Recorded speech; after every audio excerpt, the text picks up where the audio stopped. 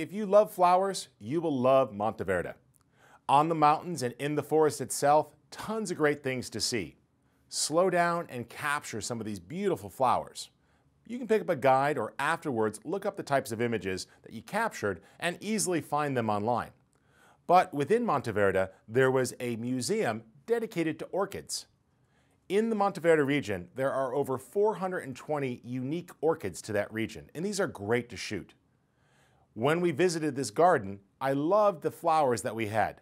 They took care of them and had tons of varieties easy to see. It was a really rich target environment. Now, the owners of this particular garden were fine with bringing in a tripod. I also recommend that if you're going to go out and shoot flowers, bring that tripod.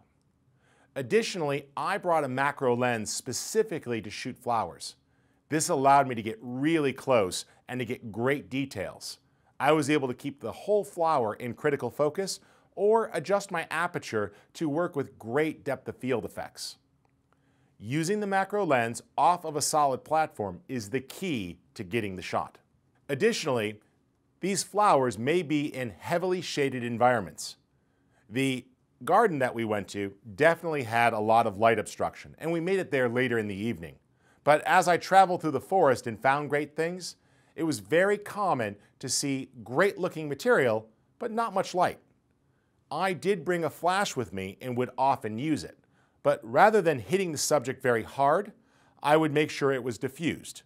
Now, you could bring diffusers for your flash, or maybe you already have one, or even go as simple as just shooting through a piece of white paper or a piece of fabric like a t-shirt. Sometimes I would shoot into my hand and cup it and let it bounce back, or use my phone with its flashlight and again cup the light into my hand so it would be more diffused.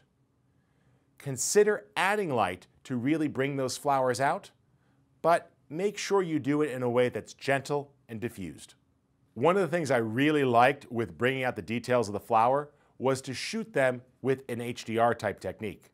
Now, I didn't actually capture multiple exposures, rather I slightly underexposed with the raw file. Then I would do a single pass HDR toning. This worked with the raw file and pulled out more details and then allowed me to blend it together. You can even do some of this just with Adobe Camera Raw in Lightroom by pulling the highlights or the shadow sliders in opposite directions and adding in some clarity.